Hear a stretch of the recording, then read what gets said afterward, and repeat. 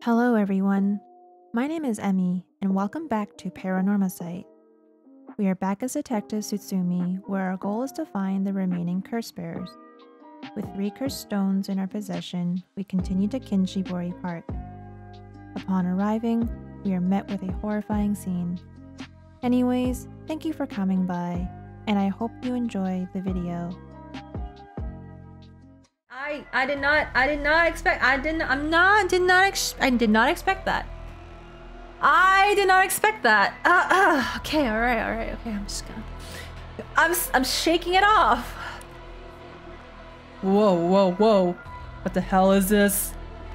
Is he dead? Damn it! You were too late! Was this a curse too? Hang on. I'm gonna call this in. I'll leave it to you. I'm gonna take a look around.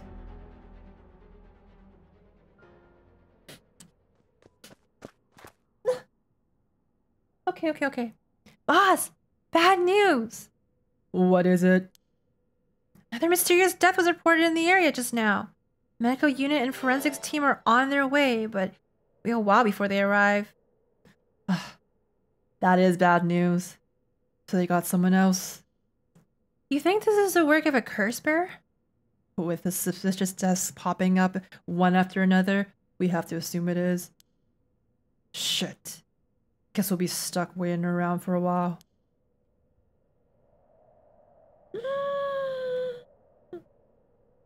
Oh. Huh? Boss, that phone is ringing.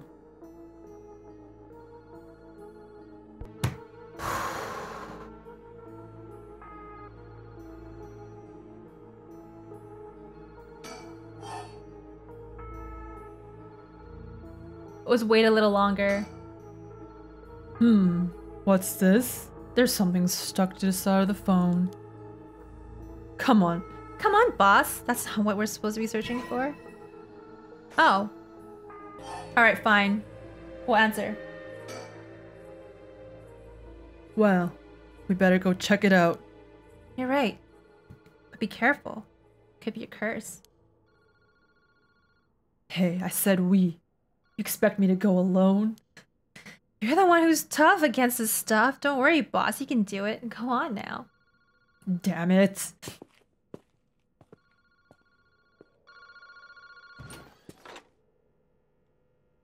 Hello. Kinshibori Park booth, phone booth.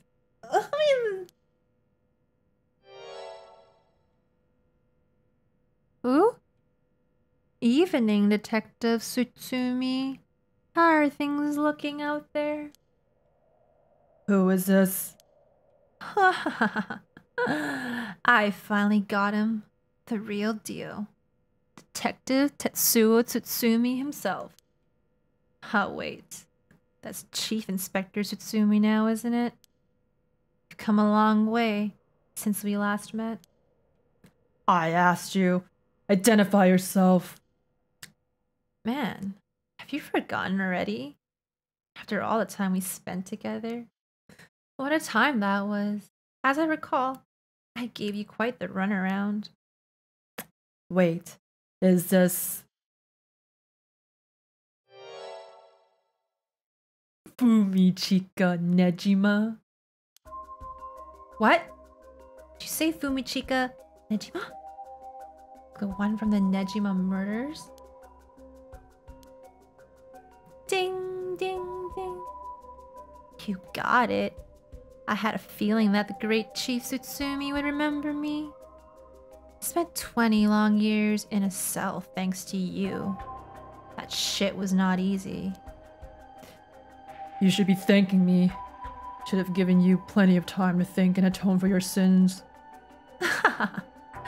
That it did. I've repented. My conscience is clean as a whistle. Bullshit! 20 years in prison doesn't even begin to make up for the shit you did.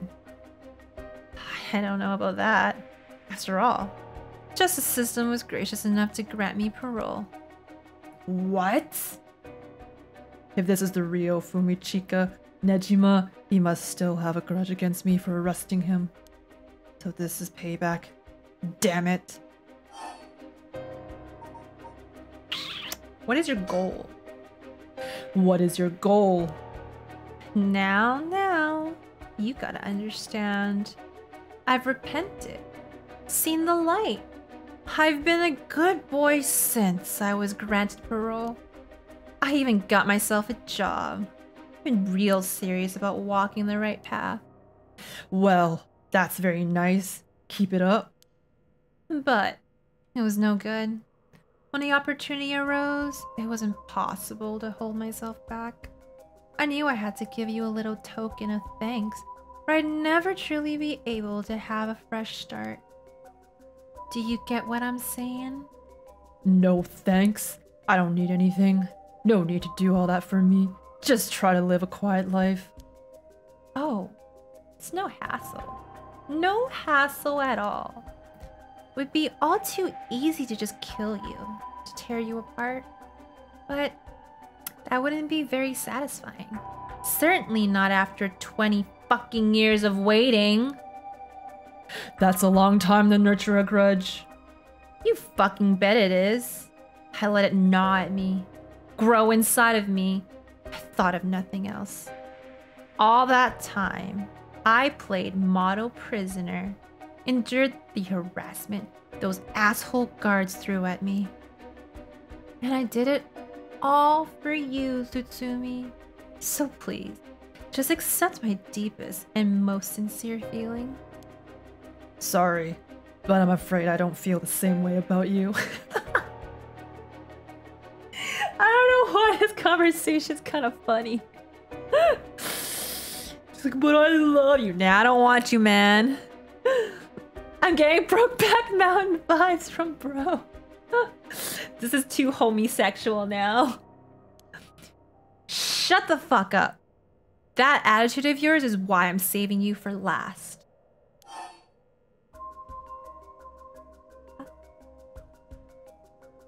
What is his goal still? What are you planning? What is it? Bring it on. I'm not running away. I just told you. I'm not coming for you yet. Pay attention when people talk, shithead. You see, this time, I want to see you on your knees, weeping in despair, begging me for mercy. Oh no. I'm so sorry. Wah. Dear Nejima, please forgive me. I won't do it again. Shut the fuck up. This is exactly why I've always hated you so fucking much. It was worth a shot. Did you really think that would sate me, asshole? You must be crazy. Well then, we're both crazy. We've got so much in common. We should be friends. What the fuck is this dialogue? This dialogue's... I didn't expect this in this type of game. Enjoy cracking your jokes while you still can. I'm gonna kill everyone you care about, one by one, till there's no one left. Sorry to disappoint, but I'm a lone wolf. I don't have anyone like that in my life. Boss, what about me? Shit, you're standing over there? Fuck. I didn't say that, man. Or wait, are you just trying to protect me? There's not a single person you care about? I wonder what your sweet daughter would think if she were to hear that.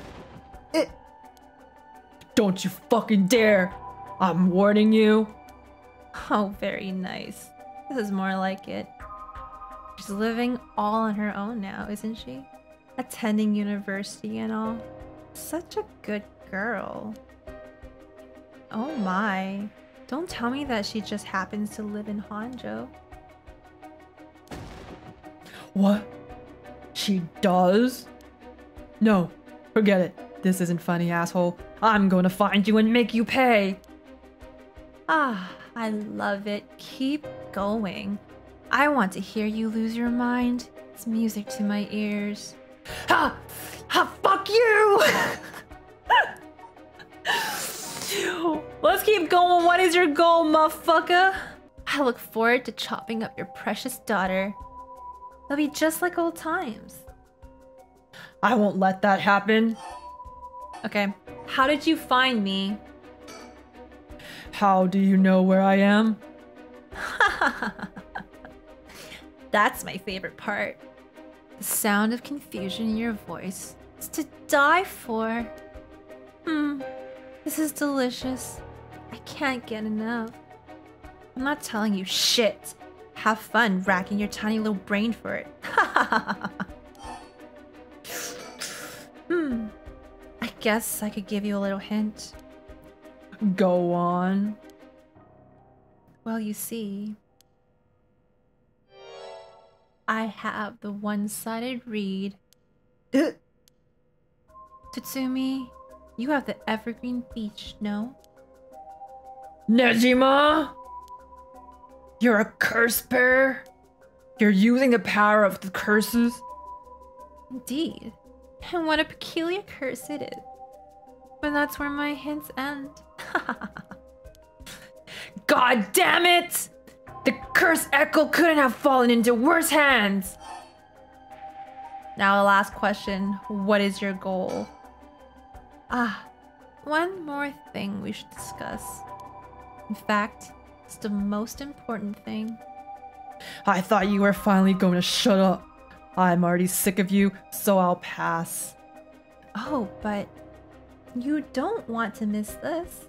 It's the main course. You could just go after your daughter, but something tells me you'd get bored. No, I'm good. You got me all real fired up. You're in my head. Well done. But this is a gift tailor-made for you. I'm gonna kill all the people you sort of protect. Every last person living here. You couldn't. Oh, but with this curse of mine, I can. I'll give you until dusk. By then, I could probably get a couple hundred people or so, and they'll all be your fault. Oh, it must be so hard to know they'll all die because of you. So tragic. It must be tearing you apart. Don't fuck with me! There's no way an amateur like you could pull off a curse this strong. Unfortunately for you, I absolutely can. My curse stone is a particularly strong one, which means I can have my fun without needing to hold back one bit. It's almost like the Feast of Shadows was cast just for me. You're surprisingly well informed about this. Who was it that tipped you off? Who knows? Then how about I kill myself first and I ruin all your fun? What about that asshole? Idiots! You think I'd call it off just because you were dead? There's no running away from you. Gah. I'll find you. I won't let you get away with this, Nejima. You've got 12 hours. Do you really think your paltry little organization will be able to make a dent in my plan? Oh, the sacrifices made will be heavy. I can't wait to see you sobbing with regret. And I'll even have enough soul dregs to pull off the red resurrection. How splendid. Wait! Nejima! You're after the... Anyway, see you around. Bye-bye now.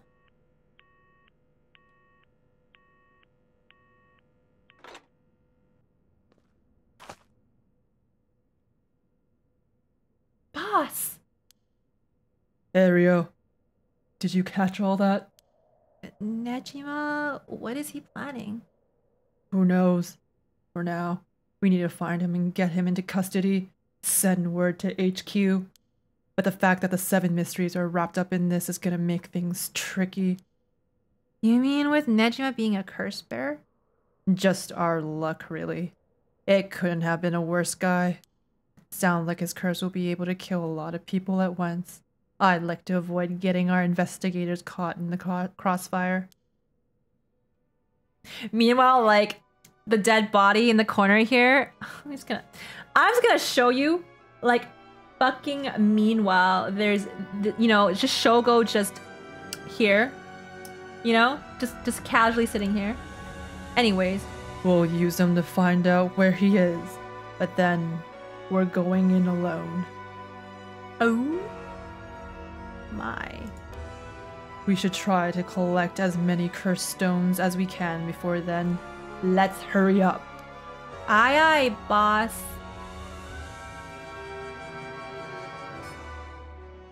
Later.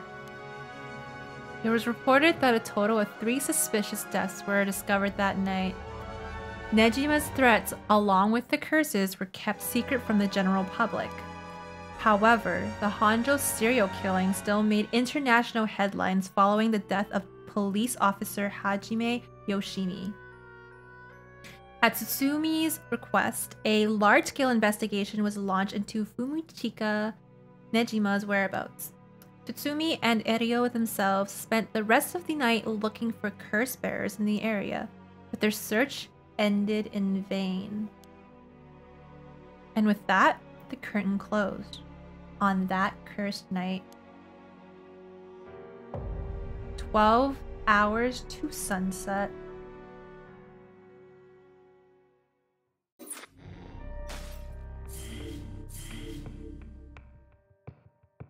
Oh my god, it keeps going.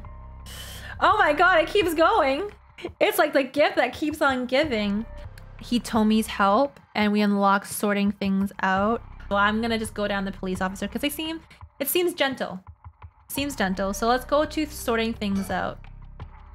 Hajime Yoshimi's death, Nejima's threats of mass murder, the problems just pile up, putting the detective's goal of collecting all the cursed stones in jeopardy.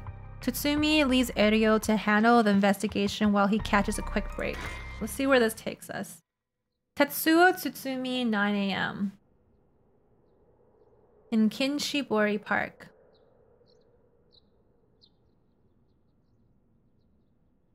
Sorry for your wait, boss. Sorry for the wait, boss, but I managed to gather some information. Took you long enough. Let's talk to him. He's been up all night gathering information. Must be nice to be young and have that kind of energy, but I'm glad to have him on my side. It gave me a chance to rest up. Ah, okay, let's talk to him. Things at the station were pretty hectic, but I managed to get some info. Let me fill you in. Thanks. The floor is yours. The serial killings. A total of 3 mysterious deaths were confirmed in the area, including the one in this park.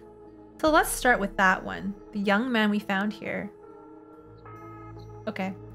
He's been identified as Shogo Okie, 25 years old, a regular old office worker who worked around here. He died of asphyxiation due to water in the lungs. He drowned. He drowned? In the middle of a park? That's impossible. That is not possible. It's gotta be a curse we're dealing with here. About that, boss. Isn't this park associated with one of those 7 mysteries too? The Whispering Canal. They really be testing us. Well, I've been paying attention. That's right, the Whispering Canal. It does seem like there'd be a link between a canal and death by drowning, don't you think? Sharp thinking, Eryo. You're starting to get the hang of this. So, let's assume they're related. What's next? Before that, the body of a woman was found behind a residential complex in Kamizawa. The victim has been identified as Tawako Hayashi, 29 years old. She was an office worker who lived on her own in the area. As for the cause of death, well... Yes? The entirety of her body was crushed by some kind of strong external force. No murder weapon was discovered in the area, but considering the way she was found, we're looking for something large, flat, and heavy that could have crushed her in one fell swoop. Hang on. Are you saying she was stepped on, meaning? Exactly. Crushing is the foot-washing mansion's modus operandi. Modus operandi. The place The place the body was discovered is also known to be related to the Seven Mysteries. Then is this Namigaki's doing? Shit, I knew he'd use it. Judging by the amount of soul dregs, the victim was just a regular person, not a curse bearer. Guess we should report this to Paranormal Affairs. Got it. And as for the third victim, he was identified as Kohei Jonoichi, 32, a teacher at Komagata High. He was found in the school's courtyard. Cause of death appears to be external trauma from a fall or heavy blow. The impact crushed his arms and legs. Since he was found in the middle of a courtyard, he couldn't have fallen from the gymnasium or the main building. A teacher dying at school? And not just any teacher. Komagata houses one of the Seven Mysteries. Fool's Procession, right? Right! It's where the Fool's Procession is supposed to be. It's too big of a coincidence. We can't rule out the possibility that this death was also the work of a curse. I see. Either way, it seems all three victims can be tied to the Seven Mysteries.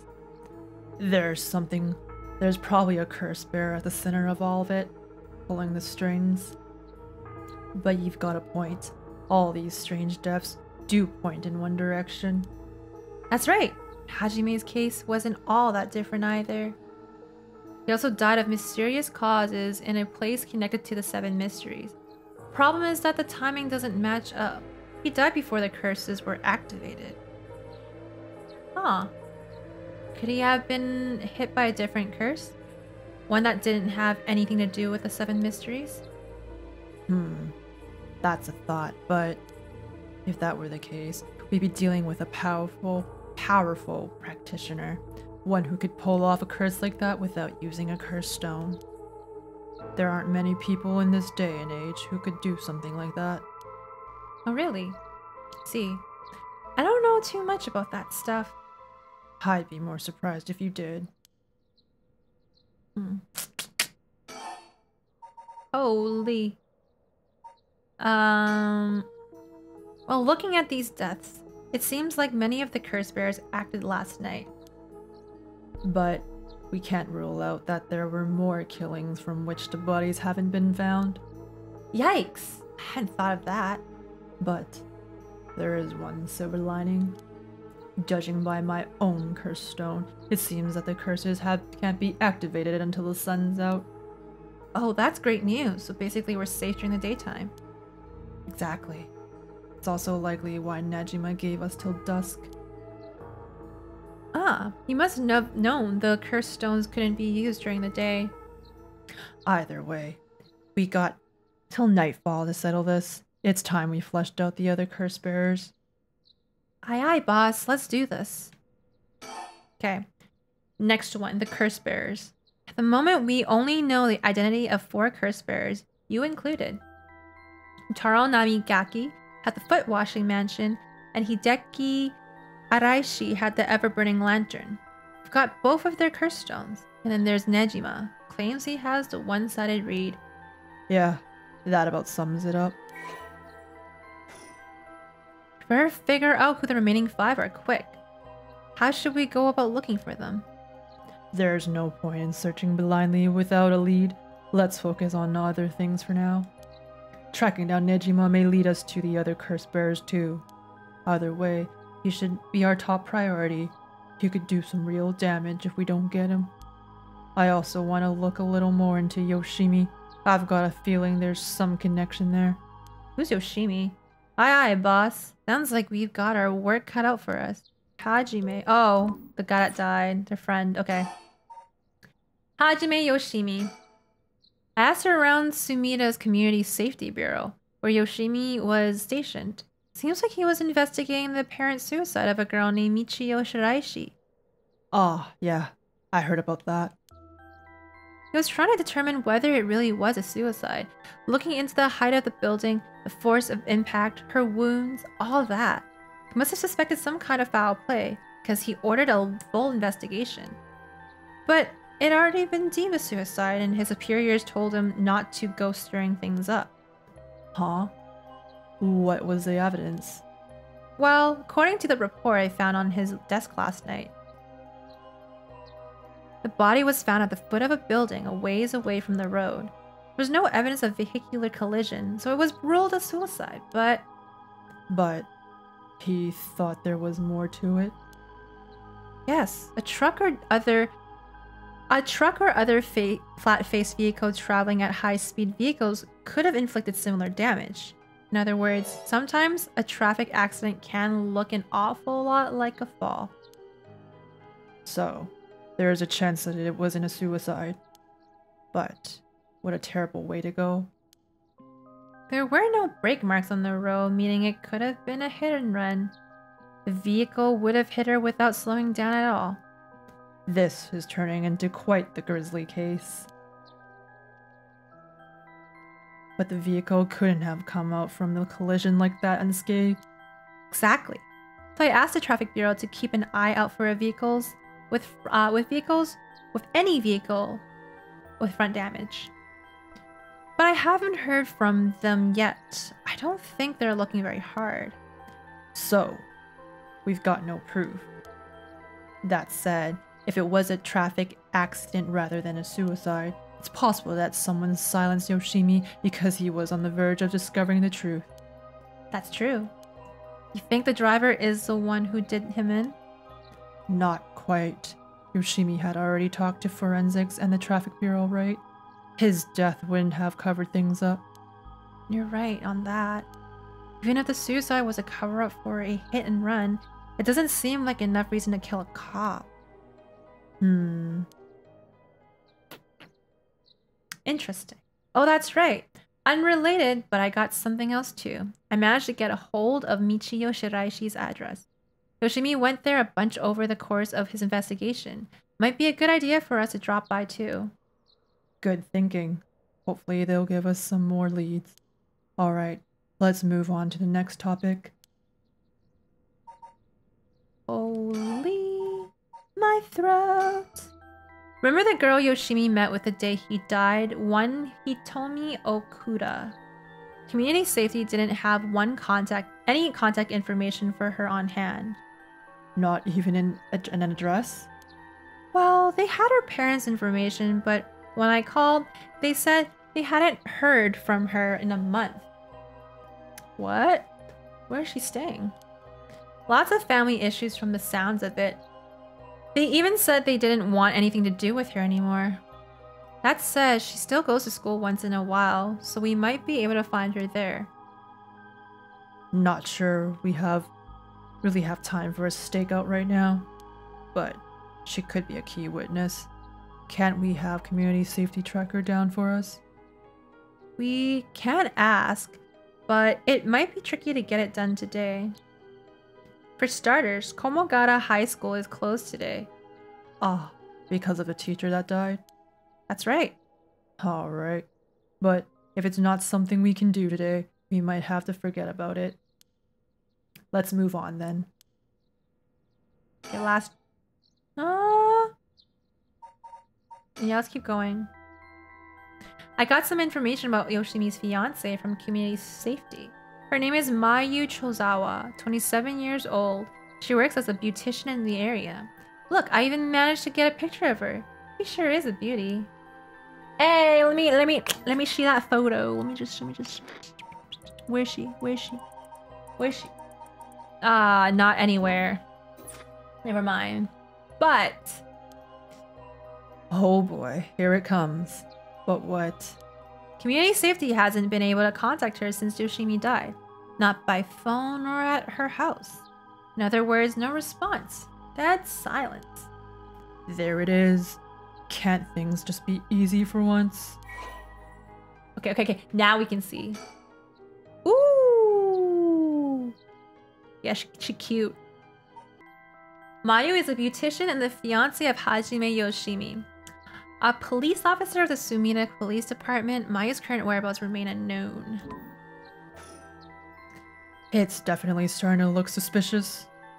A crime of passion, perhaps? It's really common for people to be killed by a lover or spouse. But Yoshimi was well liked, and they'd been together for over 10 years. You never know. Things could be different behind closed doors. I guess. But we'll have to consider the opposite scenario too. Could be that the same person who was out for Yoshimi is after this fiancé as well. She could be in danger. You're right. Either way, she's important to the case. HQ already has people looking for her. We'll know as soon as she's found. Alright, last but not least, Fumichika Nejima. HQ has mobilized a search unit for Nejima. So far, we haven't received any word. Guessing he wasn't at home or at work. About that, apparently he vacated his last known address a week ago. You serious? So we have no idea where he lives? Gets worse. Checked in with the factory he was working at. He told me he was only there for a month before he quit. Hold on a second. You're telling me nobody caught that? Well, I had the same thought, so I spoke to his probation officer. Turns out he'd been doing house visits and interviews, but never bothered checking in on his workplace. He also said he lost track of Nejima when he moved to a new place. Jeez. That's just sloppy. I heard that they're giving parole to just about anyone these days because they're running out of room in the prisons. Which also means there aren't enough probation officers to look around. Dude's probably overworked. So, Nejima got to fuck about unsupervised. God damn it! That asshole was annoyingly good at faking remorse or insanity, wherever the situation calls for. Back when I arrested him all those years ago, just talking to him left a bad taste in my mouth. He's probably hiding under a false name, which will make it hard to track him down. That explains why he's so brazenly made contact. That asshole! He's mocking us. Well, for now, the paperwork to circulate his name and mugshot is being filed. That's gonna take way too long. We only have until dusk. More information. Speaking of Nejima. Yeah? Did you manage to reach your daughter? It'd be best to put her into protective custody as soon as possible. No, not yet. I can't reach her. They called, but she's not picking up. Wasn't home when they went to the house either. It's not good. Does that mean she never came home? Why weren't you the one trying to reach her? Hey, shut up. I don't have her contact info, alright? Well, damn, she doesn't really... I guess she doesn't trust you, huh? Either way,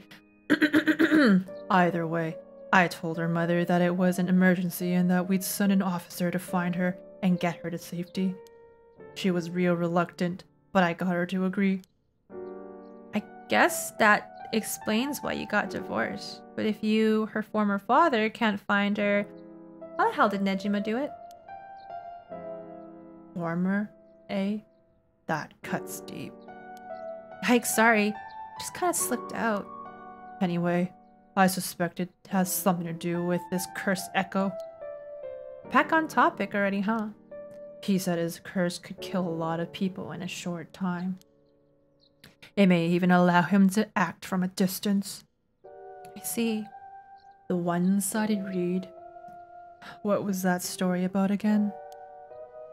Something about a man stalking a woman who goes insane and chops her up. Oh, right. One of the more gruesome of the 7 mysteries. Last. As for Nejima's whereabouts, all we can do is throw more people at it till we find something. I'll check in with headquarters frequently to see if they've got any updates. And that's about it. Shall we continue our investigation? We could go to Komagara High School to look into Hitomi Okuda, or to Michio Shiraishi's house to find out more about her.